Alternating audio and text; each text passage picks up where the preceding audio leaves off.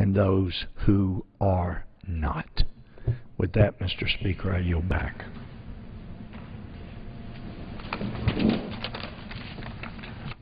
The gentleman from Texas yields back his time. I have a motion to adjourn. The question is on the motion to adjourn. Those in favor say aye. Those opposed say no.